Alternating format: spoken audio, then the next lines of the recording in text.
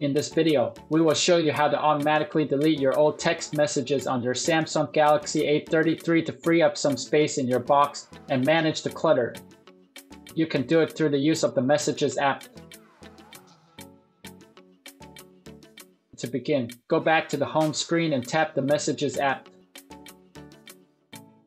Tap the More Options icon at the right side of the screen. Once the options show, select Settings. Among the list of options, tap More Settings. Now take a look at the last option which says Delete Old Messages. That's what you're looking for, so tap the switch next to it and it will be enabled immediately.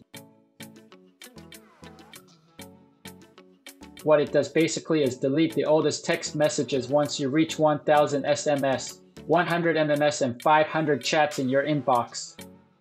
If you don't want your phone to delete the messages immediately, you can have it store those messages in the trash bin for another 30 days before they will be deleted permanently.